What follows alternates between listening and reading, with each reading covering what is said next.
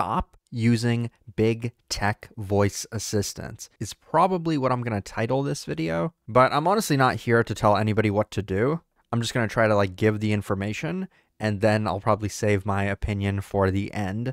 But I do want to say that I did, for a brief time, work at Amazon, and I actually did work at Amazon Alexa. And believe it or not, I actually worked in the privacy team. So I know a little bit about Amazon Alexa. And all I can really say, I don't know what I'm allowed to say and what I'm not allowed to say, but working there definitely made me not want to use Alexa. And that's not just because of Amazon, the culture or whatnot. It's directly about the product, and specifically the privacy of the product. But it looks like somebody got an email. Dear Amazon Echo customer, we are reaching out to let you know that the Alexa feature, do not send voice recordings, that you enabled in your supported Echo devices, will no longer be available beginning March 28th, 2025. This feature allowed compatible Echo devices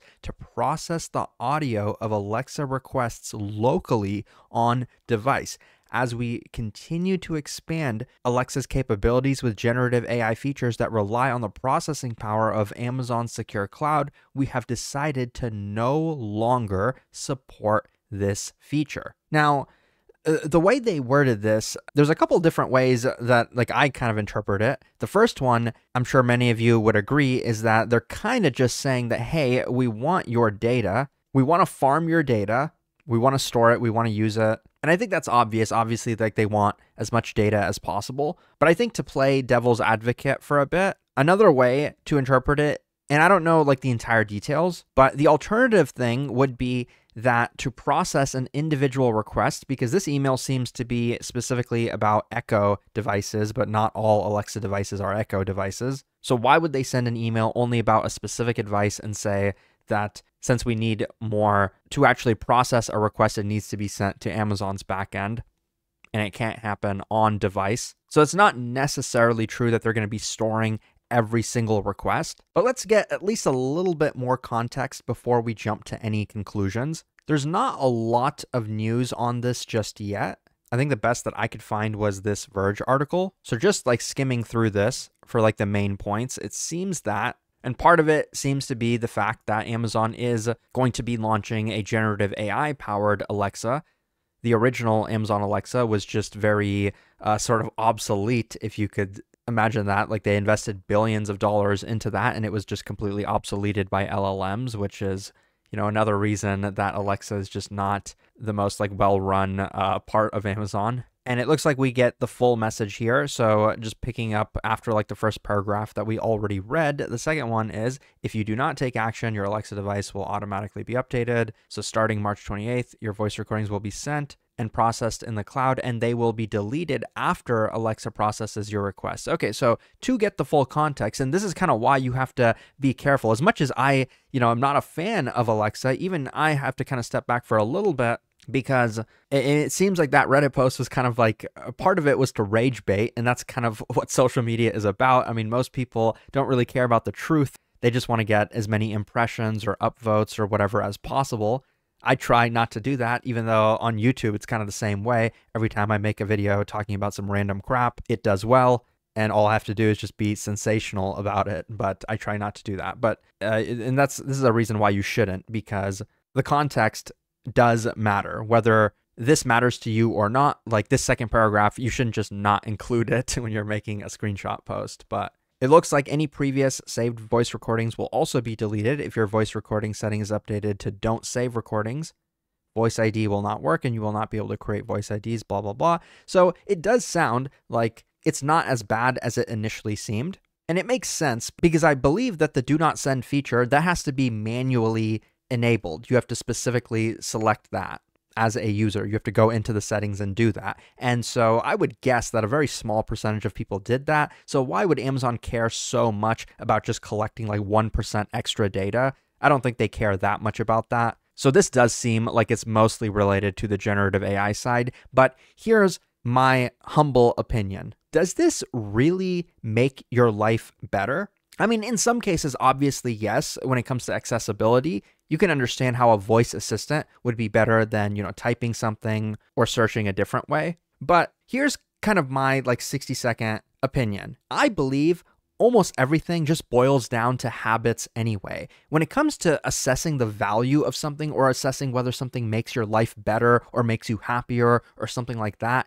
most of the time, things really don't make a difference. Think about this for a second. Why did it take Netflix so long to grow? In most ways, it's obvious that it's a better product than legacy television. You don't have to sit through commercials. You can choose what you want to watch. Part of the reason, the biggest reason, is just habits. It takes a long time for people to switch from doing one thing to another. It's a kind of slow transition. And that's what I think is going to be the same thing when it comes to AI stuff. Because when you're looking at cloud computing, for example, same kind of thing. It takes a long time for people's habits to slowly change, even when you have sort of something that is definitively better, in certain ways at least. It's a lot quicker to build applications, generally speaking, using the cloud. But there are very significant side effects, and this is the thing that nobody talks about. Big tech never talks about it. There's side effects to cloud computing, obviously, that we know of, that's like vendor lock-in, and software engineers, rightfully so, always kind of call that thing out. Whenever they see it, they say, hey, this has the potential to be abused, but people don't really talk about it outside of software engineering as much. Let's talk about social media. Do smartphones and social media in general actually make our life better? In some ways, obviously, yes. We have a computer in our pocket. We can talk to anybody, anywhere in the world, whenever we want. It's very, very powerful to have a phone and to have AI assistants and all of that baked into the phone. But what about the side effects? Over the last 10, 20 years, people have started to catch on. There's very, very significant side effects to this. And it's in many ways not actually making you happier. It's not that different than a drug. So what big tech is trying to do, I'm going over my 60-second time limit, but in my opinion, what big tech is trying to do is just slowly change people's habits, get you hooked on that drug that they're trying to sell. Why do you need to walk into a room and flip a light switch? Why don't you just clap your hands and Alexa will turn on the lights for you? I mean, sure, that's kind of cool at first. AI stuff is pretty cool. It's cool to be able to respond to a text message using your voice as you're driving, and sometimes that can even be necessary. But I humbly don't believe it's actually making people's lives that much better. The concept of buying things online with Amazon Retail, yes, in some ways, that does improve people's quality of life. You can order things that you couldn't. You have access to products at lower prices than you did not have before.